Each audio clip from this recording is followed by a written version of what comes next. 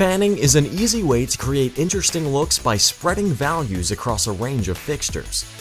This video demonstrates how to use fanning in Lightkey for different kinds of fixture properties.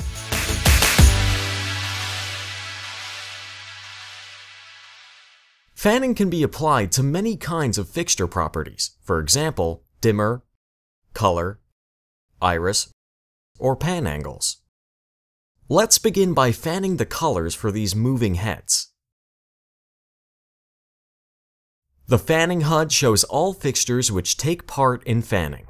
The first thing to do is define the order of the fixtures. Most of the time, it makes sense to order fixtures by their position in the preview. In some cases, you may want to sort them by their short name or DMX address.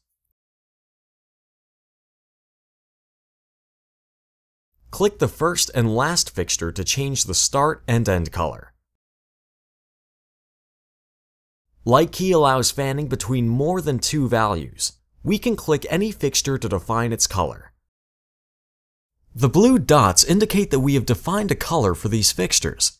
The color for the fixtures in between are calculated automatically. To remove a color, click the blue dot. Click outside the HUD to close it. The icon in the design view indicates that the color property is controlled by fanning. You can edit the fanning settings at any time. Just click the icon or press Shift-C to select the color property. You can think of fanning as a special value for a fixture property. Like any other value, it can be stored in presets and remains editable all the time. To remove fanning, select the fixtures and clear the color property.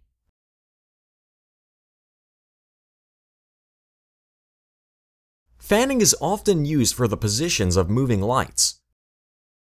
Select the position property and add fanning. We can choose whether the pan angles, tilt angles, or both should be fanned. We want to fan only the pan angle, so all fixtures have the same tilt. This look slightly resembles a Japanese hand fan, which is where the name fanning comes from. As before, we can click a fixture to change its position, and define the positions of additional fixtures to create this asymmetrical effect. Fanning can also be applied to fixtures with multiple beams. This way, we can create a continuous color gradient across the LED matrices. The fixture order determines the orientation of the gradient. These options control whether fanning is applied to the individual beams, or if all beams of each fixture should have the same color.